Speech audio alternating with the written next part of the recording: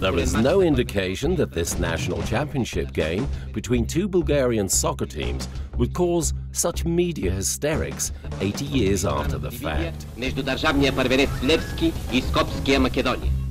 It is the 28th minute of the second half. Levski Sofia is in firm control of the game and is constantly on the offensive. The Macedonia Scopje players are holding out and manage to keep the score level. A cold March downpour beats relentlessly on a waterlogged pitch. Despite the inclement weather, the teams are supported by a large and noisy crowd. The Blues centre-forward Petrov is a constant threat and makes deep incursions into the penalty area of the Macedonia Scopje. One of them results in a sharp, powerful shot that is deflected off the inside of the goalpost. The ball bounces back onto the pitch. The referee points to the centre spot. The Macedonia players protest loudly, but to no avail. The referee is adamant that the ball crossed the line and Levski have scored.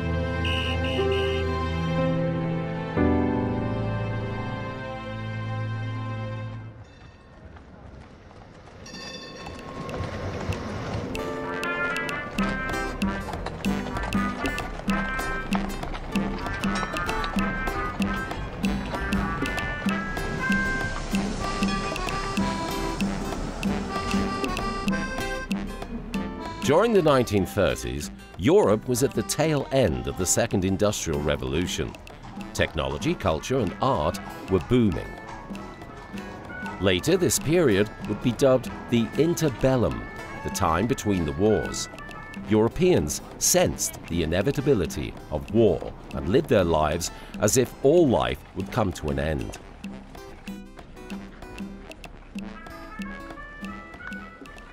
Three destructive ideologies threw a growing shadow over the old continent: Communism, Fascism, and Nazism.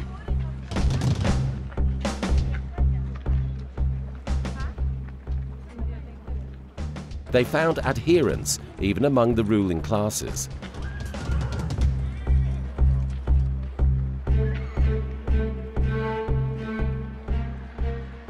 Sir Oswald Mosley founded the British Union of Fascists. Hurrah for the black shirts, screamed the most widely read UK newspaper, the Daily Mail.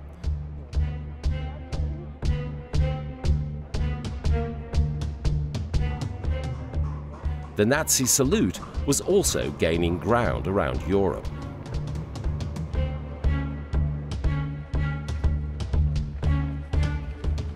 However, no Roman depiction of it was ever found.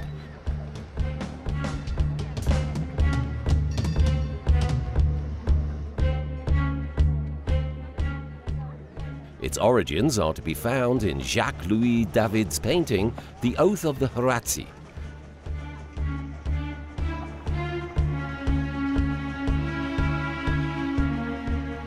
Broadway staging of Ben-Hur helped its spread. We see it in the Italian silent movie Cabiria.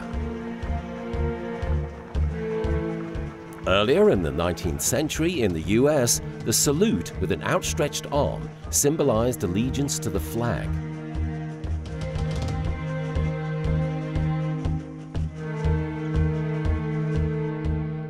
And since the 1920s, it has been popular in Italy, Austria, and Germany.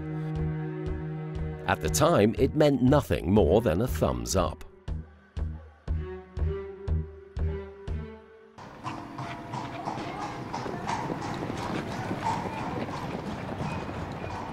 December 1935, 4 years before the onset of World War II. London, Hart Lane, the home of Tottenham Football Club. A game is at hand between the national sides of England and Germany. Tottenham is supported by many London Jews who are shocked by the government's decision to allow the swastika colours pride of place next to the Union Jack. An hour before kick-off, the boss of the FA walks into the changing rooms of the English team and politely asks the players to raise their hands in the Nazi salute together with the Germans. The players are happy to oblige. The decision reflects the official policy of number 10 Downing Street. British PM Chamberlain's government is adamant not to offend Adolf Hitler. The world's most powerful military is too close to the sceptred Isle. The British are reluctant to start a war with Germany. At the same time, the plans for a cheap, mass-produced vehicle already sat on Ferdinand Porsche's bureau. Unbeknown to him, Hitler would influence the lifestyle of generations of Englishmen. Those who like to travel overseas to follow their favorite teams, drink themselves into a stupor and fight their adversaries from the opposing crowd. And sometime later, after the Beetle came out, those who liked to travel in the VW bus. Hundreds of thousands of British hippies would get as far as India in it.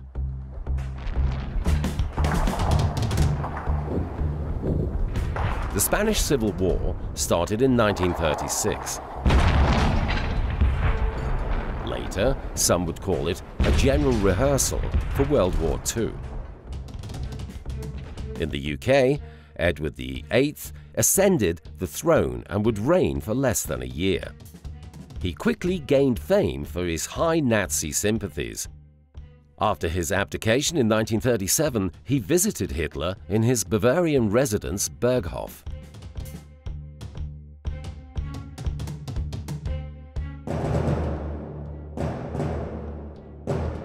To the glee of the National Socialist press, Edward greeted the Fuhrer in the proper Nazi way. 4 years later, Edward was caught on camera teaching Elizabeth, the future Queen of England, and the rest of the royal children how to perform the Nazi salute.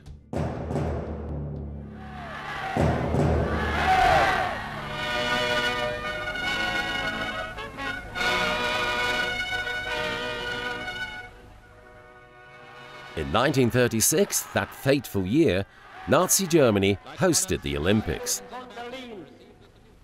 Zur Feier der 11. Olympiade neuer Zeitrechnung als eröffnet. The Fuhrer was possessed by desire to show the superiority of his new order. The rest of the world found itself to be the sideshow to this enormous propaganda event. German athletes won the greatest number of medals. Hitler was triumphant. Bulgarian Tsar Boris III stood next to him. He did not raise his hand in salute because he was Bulgarian royalty. In May 1938, the English soccer team returned the visit. They won this encounter too, and again disappointed many of their compatriots by choosing to salute the hosts the Nazi way. And the English team in white shirts give the Nazi salute during the German national anthem. Joseph Goebbels, Hermann Goering and Rudolf Hess were in attendance. Of the highest-ranking Nazis, only the Fuhrer did not turn up. He had promised to be there, but evidently chose not to, probably sensing his side was going to lose. In the summer of 1938, Bulgarian Tsar Boris and his consort, Giovanna, toured Europe.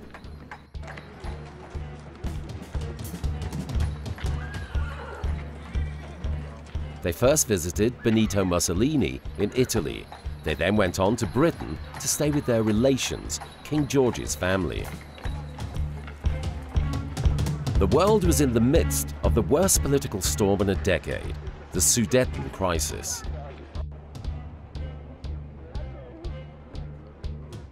Nazi Germany had already annexed Austria and was looking over at Czechoslovakia.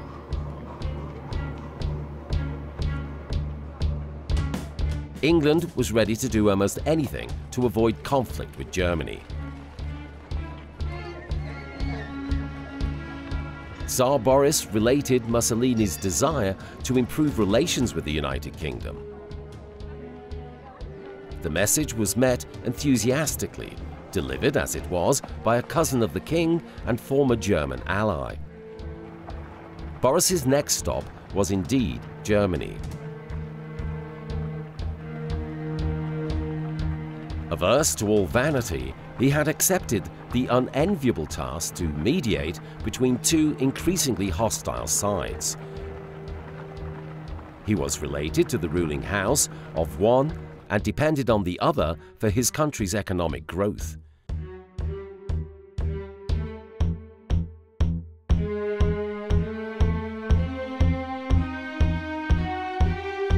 He met with Adolf Hitler and Hermann Göring and warned them that peace had no alternative.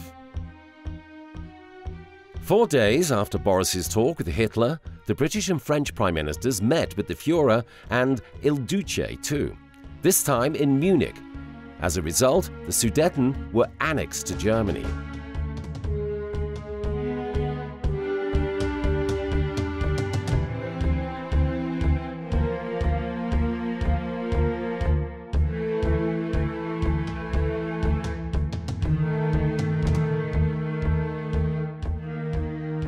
In July of 1940, Hitler and German Foreign Minister Joachim von Ribbentrop invited to Salzburg the Prime Ministers and Foreign Ministers of Bulgaria and Romania in order to discuss a peaceful solution to the Dobruja question.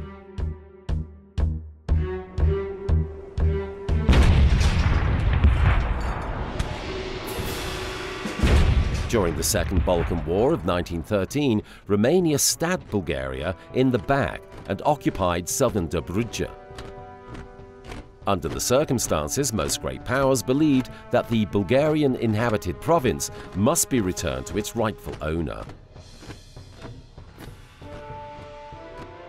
After some heavy negotiations, Bulgarians and Romanians reached an agreement, which was formally signed on the 7th of September.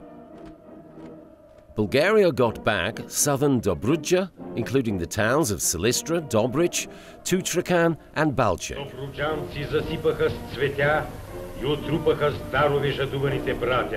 On the 21st of September 1940, troops from the Bulgarian Third Army crossed the now defunct border and reoccupied this old Bulgarian land. They were met with joy and flowers by the local population.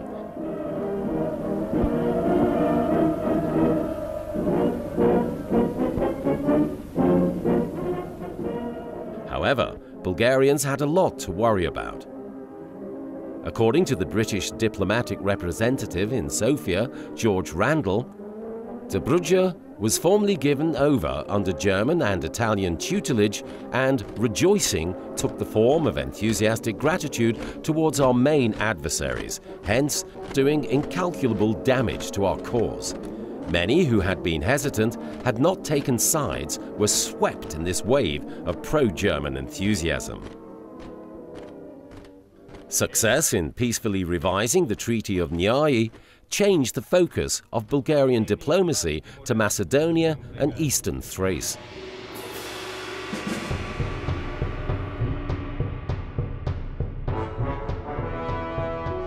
The disintegration of the Ottoman Empire made Bulgarians the dominant ethnic group on the Balkan Peninsula. All the others united against them, which set the stage for a bloody prominence of the Macedonia region. Bulgaria, Serbia, Greece and Montenegro came together for the First Balkan War in 1912 and mobilized 1,200,000 troops against the Ottomans. 700,000 of those were Bulgarians.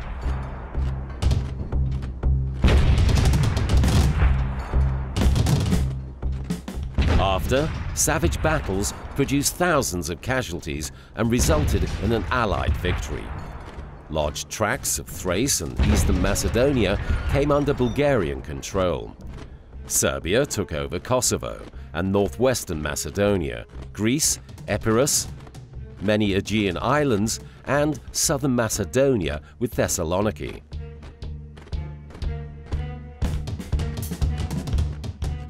The negotiations regarding the new borders were torturous and led nowhere. The impasse led to the Second Balkan War. This time, it was everyone against Bulgaria, not just its former allies, but Romania and the Ottoman Empire. Naturally, they won. Serbia and Greece almost doubled in territory. Bulgaria lost most of Macedonia and southern Dobruja. The Ottomans regained eastern Thrace.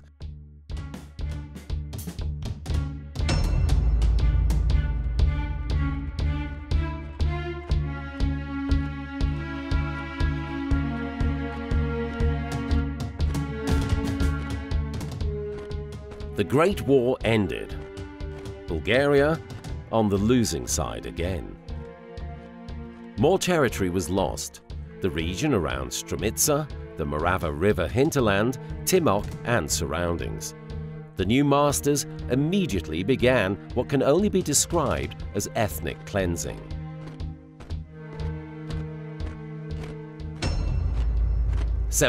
November 1940, Berghof, Adolf Hitler's residence in the Bavarian Alps.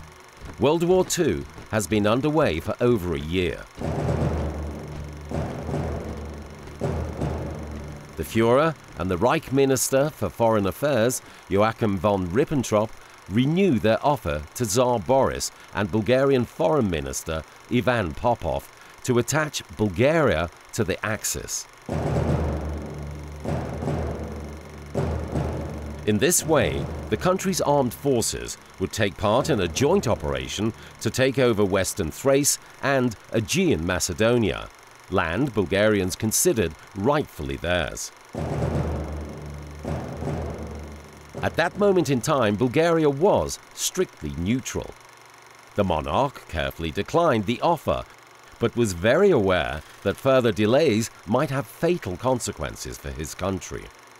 In a situation like this, Bulgarian neutrality looked less and less plausible.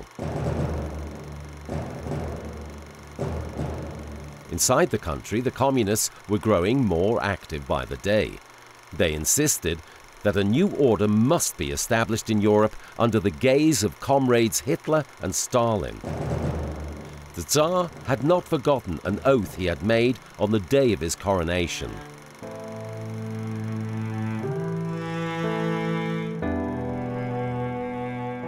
But I will tell you something tonight. As long as I am on the throne, no Bulgarian soldier will go to war. I swear to it. I will never allow Bulgarians to be forced to leave the country in order to fight beyond its borders.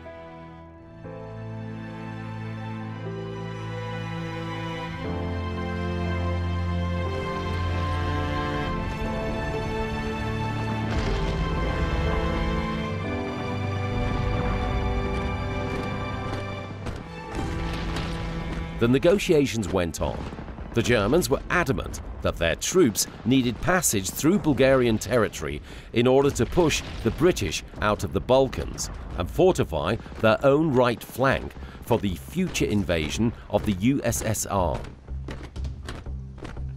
The war entered a decisive phase, but Bulgaria stuck to its neutrality. The German reply was, "We will cross your country without your permission if there is no other way."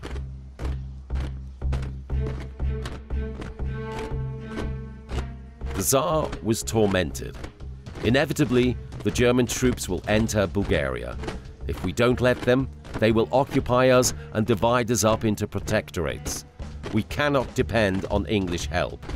Neutrality is a wonderful thing, but how do we maintain it? To fight the Germans in order to stop them is pointless. The great powers failed to do so. How can we? It wasn't any easier for the neighbors. Greece was locked in a savage conflict with the Italian aggressor. The Germans had promised the regent and government of the Kingdom of Yugoslavia, Thessaloniki, but the country was abuzz with anti-German sentiment.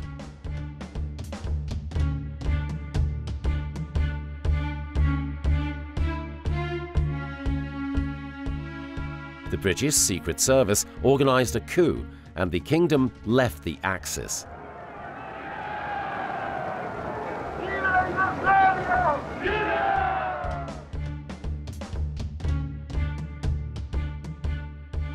The British are active in Bulgaria too.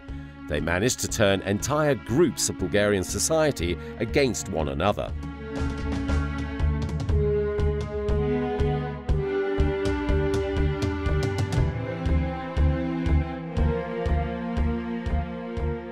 The dilemma ended on the 1st of March 1941 at exactly 1:35 p.m. in the palace of Belvedere, where the Bulgarian Prime Minister Bogdan Filov signed the protocol for the country's entrance into the Axis Pact.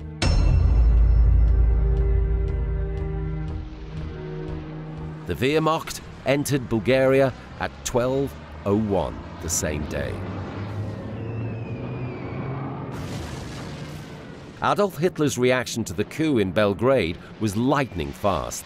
The same evening, he signed a directive for the invasion of Yugoslavia.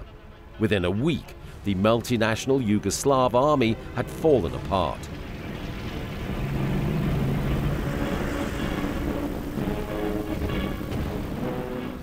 Bulgarian army units drove into northwestern Macedonia and eastern Thrace, the very lands lost after World War I.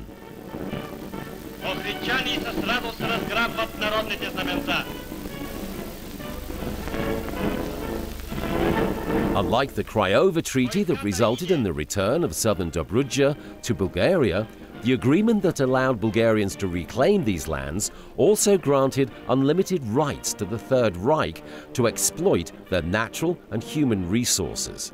Borders were temporary. The real status of the new territories was that of German occupation zones, divided up into administrative units with partial presence of Bulgarian troops and civil servants.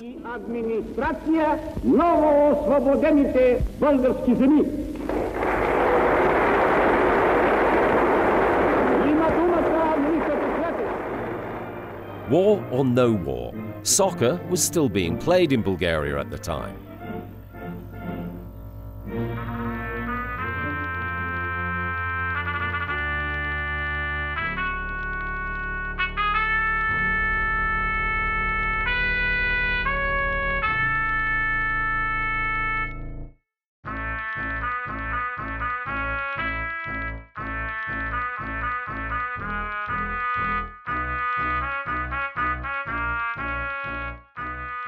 New administrative divisions were formed and joined the Bulgarian Football Union: Dobrich, Bitola, Skopje.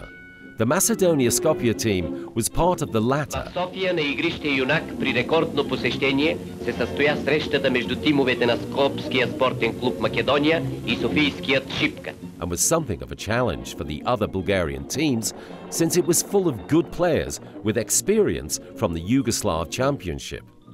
Of course, the Yugoslav League was not contested by a team bearing the name Macedonia. Теренът е разкалян, но това не пречи на двата тима да дадат бърза и устремна игра. In the Kingdom of Yugoslavia, Macedonia was banned. A mere 10 years before the events described here, Yugoslavia had finished fourth in the World Cup in Uruguay.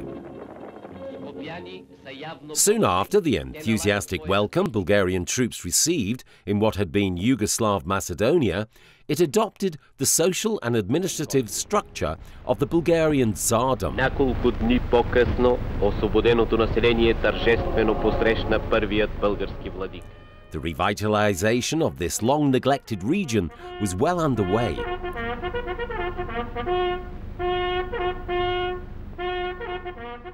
First, the people needed to be fed, as the brief but violent war had left many starving and the infrastructure damaged.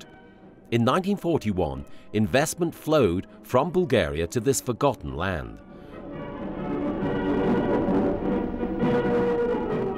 $70 billion leva in all over the next 3 years, almost a third of the Bulgarian budget. The infrastructure, in particular, was restored and often built from scratch. An important holiday, the 24th of May, was celebrated jointly, and theatres, libraries and cinemas opened at a quick rate. Девойки, облечени в китни народни носии, поднасят пръст от Добруджа, Македония, Тракия и западните покрайнини. Духовенството благославя и смесва тая пръст с пръста на майката Отечество. Както никоя земна сила не е в състояние да раздели тази напоена с българска кръв земя, така и никой не ще може да разпокъса вече обединеният български народ. Macedonia was being transformed. New schools, hospitals, banks, railway lines and train stations, ports, civic and industrial projects went up. Roads were built, wetlands drained and given over to agriculture. Canals were constructed. Всяка сутрин няколко нови автобуси потеглят от Скопие за Кюстендил. Съобщенията между старите предели на царството и новоосвободените земи ще става с нарочно уредена автомобилна служба. Заварени в окаяно положение, сега шосетата в Македония са поправени и са годни за бързи автомобилни съобщения. 64 cultural, sports and other societies were established by the end of 1941 alone. Among them, the Macedonia and Vardar FCs. A branch of the nationalist paramilitary organization, Branik, came into being too. Тук младите бранници изучават основно мотоциклетното дело. 120,000 youth of both sexes signed up. They were divided into bands for boys and wreaths for girls. Sport was paramount. Младите браннички търсят прохлада в студените води на Ручия. За пръв път в плувните състезания за държавно първенство участват и пловци от новоосвободените земи, от Охрид и от Беломорие. Българската жена, която в много области догонва постиженията на мъжа и в безмоторното летене не остава назад от него. All this was exotic to European observers. Here is the legendary Sofia Lake, Ariana. In the snowy winters of yore, it brought everyone together for much joy and merriment.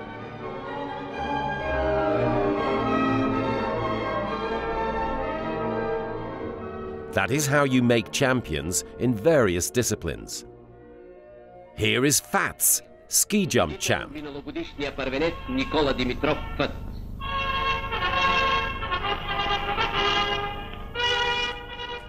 Borislav Tsetkov, Zhuk, was a record-breaking sprinter. How do you stop a striker like him? The legendary fighter pilot, Lieutenant Dimitar Spisarevsky, who would die defending the skies over Sofia, played for that team too. He must have felt he was going to die young and left us a small illustration. Levski bombards. Levski does not stop. His family was intimately connected to the fate of Macedonia. His uncle, Kostas Spisarevsky, a lawyer, diplomat, journalist, was also an active member of the IMRO. Before he rammed a US bomber over Sofia, the lieutenant was commander of the 2nd Liaison Company at the flying school in Skopje. Sofia had been the capital of Bulgaria for only 60 years. However, it was the capital of a millennium-old state. There were only 3 empires in Europe in the 9th century: the Byzantine, the Frankish, and the Bulgarian. Language, in the case of Bulgaria, alphabet 2, the literary tradition and orthodoxy, the first Christian denominations, were the 3 weapons Byzantium and Bulgaria utilized to become spiritual leaders of Europe in the Middle Ages, all the way until their downfall and the rise of the Ottomans. 5 centuries later, Byzantium is but a faint memory. Bulgaria, however, was resurrected as the 3rd Bulgarian kingdom with its language, religion and history intact. Its fate would be to struggle to preserve itself in the 67 years following the Treaty of Berlin. In 1914, at the outset of the Great War, there came into being a club that will forever be known as the Club of the People. Levski was named after a Bulgarian national hero. the ideologue behind the anti-Ottoman struggle, Vasil Levski. Football was being played in the Vardar Banovina as the Serbs renamed Macedonia. The regional champion there was Levski Sofia. On the 10th of August 1941, the local teams Grajdanski, SSK, GSK, Pobeda and Jug came together to form one team. A general meeting of the local citizenry decided to name the new club Macedonia. Industrialist Jimche Hadjitanov was elected as first chairman. One of the team's godfathers was the military commandant, Colonel Stefan Taralezhkov, who was born in Ikhtiman, near Sofia. The players bore Bulgarian names, spoke, wrote and read in Bulgarian, and there was nothing controversial about that at that time. Naturally, the team leadership was later assumed by Dimitar Chikatrov from Prilep and Dimitar Guzelov from Doiran, both members of IMRO. Both were active members of the youth organization as students, as was revealed to be so by the Serb authorities in 1927, and were sentenced to 10 to 20 years jail respectively. As Bulgarian patriots, they took part in setting up the National Action Committees in 1941 and aided the Bulgarian authorities in Macedonia. Guzelov became director of Radio Skopje.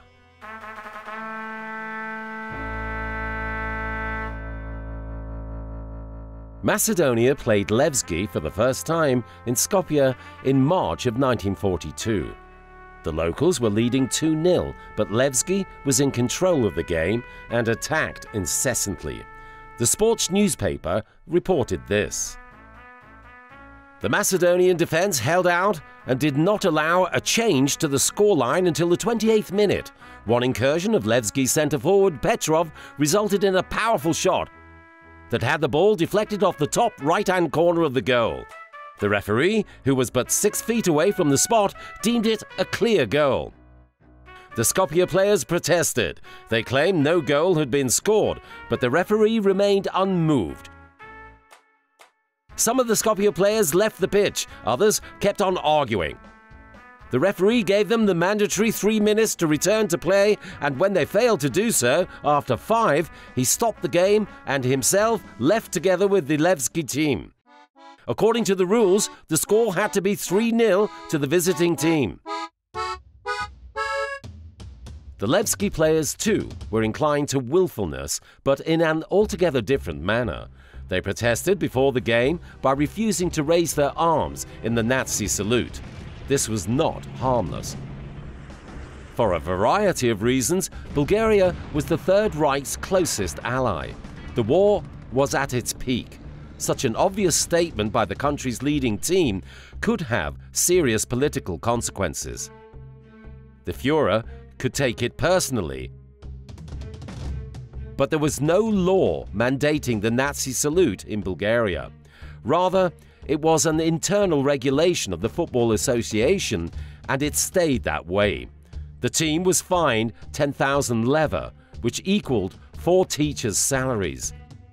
No personal penalties were imposed. Still, other teams protested the fine. Macedonia was not among them. They had followed the internal regulations of the Bulgarian Football Association and had raised their arms before the controversial game. Moreover, they reported the case to the Police Directorate, Unit A, Public Safety. Your players, even though they were urged by the Macedonia Scopje captain, Blazej Simeonov, and then by the referee, refused to perform the salute. Then your player, Mladen Djurov, one of the Macedonia Scopje's team members, Traiche Serafimov, with the words "fascist puppet." All of the above, I reason why I order you and the persons Stoyan Stoyanov, Mladen Djurov, and Radi Maznikov to appear before me. Head of Unit A, Public Safety, Nikola Geshev. Bulgarian sportsmen showed character on other occasions and in the end wrote their names into history. Slavia Sports Club, together with the Bulgarian Orthodox Church and other organizations, stood firmly against the deportation of Bulgarian Jews, a move demanded by the Fuhrer himself. Tsar Boris and most of his government took the side of his nation. What followed was the epic game on the 3rd of May that began with an exchange of flowers between the captains. At the insistence of the Macedonia Scopje, and as a gesture to the guests, Todor Atanasov was appointed to be referee. The game was hotly contested, but sportsmanlike, and ended in a 2-all draw. 2 more games were played by the end of the year, on the 11th and 18th of October 1942. Both were won by Levski, who ended up winning the championship. At the concluding ceremony, the officials honored the worthy runner-up, Macedonia Scopje. They conceded defeat. As the club president, Chikatrov, said, "Levski had all the luck and beat us this time. I speak for all my players and the club when I congratulate them for the title." Spitz, the coach. Congratulations to Levski. They were motivated, energetic, and with better technique and understanding of the game. They beat us twice, and we acknowledge their strength and supremacy. The coach, Iles Spitz, was a Hungarian Jew and a respected name in the game. Despite Bulgarian anti-Semitic legislation, he did not wear a yellow star and was protected by the authorities. German reports on the status of Bulgarian Jews disapprovingly stated that barely 20% of them wear the badge. Those who do wear them as a point of defiance and pride, together with badges depicting the Tsar and his consort. The Germans had to resign themselves to the fact that no Bulgarian Jew would ever be deported beyond the national borders. Jews numbered 50,000 at the outset of the war and 52,000 at its end. We know that from a letter of the Central Consistory in Sofia to the Paris Peace Conference in 1946. Bulgaria saved its Jews, but had no power over the fate of those residing in the German occupation zones in Macedonia. Military expediency at the threat of a UK-US landing in the Balkans at the beginning of 1943 led the then German command to clear out all Jews from the Macedonia and Aegean operation theatres. They were deemed to be a potential threat, a fifth column. The Bulgarian army and administration, mainly consisting of local people, was subject to decisions by the German authorities. This was the price Boris had to pay in return for not sending Bulgarian troops to the Eastern Front. In the commotion, Spitz, the coach, was marked for deportation too. Dimitar Chikatrov asked the Bulgarian authorities for help. Chikatrov was well known in Sofia. The Regents' Council even had him in the running for a ministerial position. Lawyer Kirill Drangov also vouched for him. Member of IMRO's leadership, he was extremely popular for being the son of Bulgarian military legend Boris Drangov. The news quickly reached Bulgarian National Sports Federation head Ivan Batenbergsky. He urgently organized a meeting with the Interior Ministry, and Spitz was taken off the train on Serbian territory. He was now issued Bulgarian ID papers and left for Great Britain.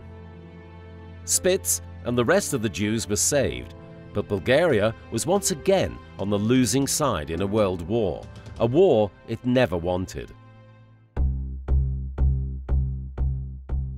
Yugoslavia was now a republic under Soviet influence. Macedonia was once again part of it, one of 6 new Yugoslav republics. Tens of thousands of Bulgarians were killed or sent to concentration camps for refusing to call themselves Macedonian. The Macedonian nation had been a project of Soviet social engineering since the 1920s. At the beginning of the 1930s, the Comintern produced a document outlining plans for the creation of a Macedonian nation. Up until then, the Kingdom of Yugoslavia had tried and murdered or imprisoned Bulgarians for their ethnic adherence in accordance with the law for combating Bulgarian bandits. Joseph Stalin gifted Macedonia to Yugoslav communist leader Tito, and repression became all-encompassing, even in the parts formerly belonging to Bulgaria. A Macedonia Scopje team was disbanded the following year due to supposed fascist activities, subject to investigation by a specially appointed commission. The players joined another team, Pobeda, and together formed Vardar. History repeated itself. Nothing in Macedonia could be called Macedonia. Scarier times came after that. But what happened to the main protagonists in these events? Levski's coach, Asen Panchev-Panchetto, became a referee. The chairman of the club, Stoyan Redzhov, emigrated to West Germany. The goalie, Radoslav Maznikov, was taken off the train to Dubnica by the communist militia and disappeared without a trace. He was on his way to a friendly game in Blagoevgrad. The whereabouts of his remains are unknown.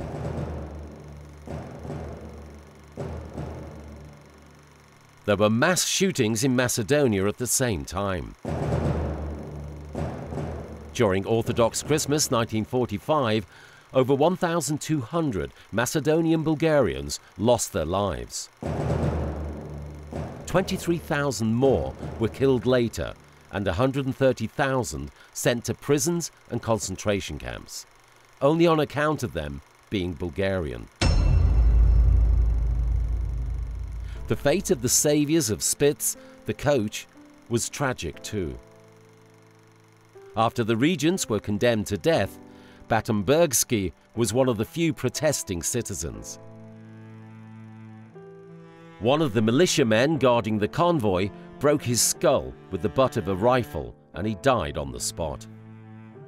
Dimitar Chikatrov was tried by the new Serbian authorities in Skopje, together with other Macedonian Bulgarians, Dimitar Guzelov and Spiro Kitanchev. Their crime was in trying to instill a Bulgarian spirit in the population of Macedonia and in having devoted their lives for the union of Macedonia and Bulgaria. Kitanchev was sent to the Idrizovo camp, where he died as a result of sustained torture. Chikatrov and Guzelov were shot near Skopje. The latter told the judges before they sentenced him to death as a Bulgarian fascist, "Who are you to try me for my work? I served my people. Who do you serve?"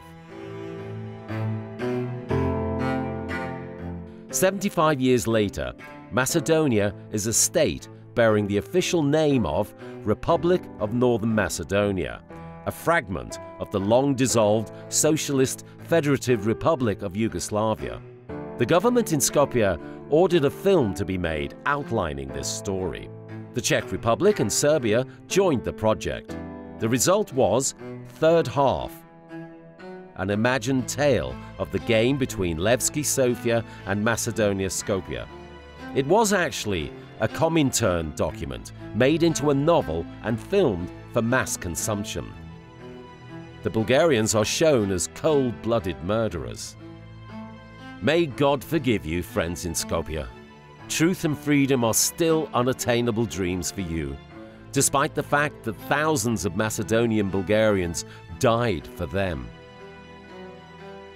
40 years earlier, the legendary revolutionary Goce Delchev, who fought for the liberation of Macedonia, wrote this in faultless literary Bulgarian. Splintering and divisions must not frighten us. Yes, it is a pity we should be so fractious, but there is nothing we can do. We are all Bulgarians, and we suffer from the same disease. Bulgaria's national hero, Vasil Levski, whose surname bears the team of the people, uttered these prophetic words: "Before all, we should finish the work here, closer to shore, and only gradually should approach Macedonia and Thrace. This must happen in all corners of our fatherland. We cannot expect help from anywhere, nor should we desire it. Whatever we achieve, we must achieve through our own exertions. It is only right and proper this way. We cannot expect help from anywhere. Such is this story, in which no one could expect help from anyone, not even from the referee.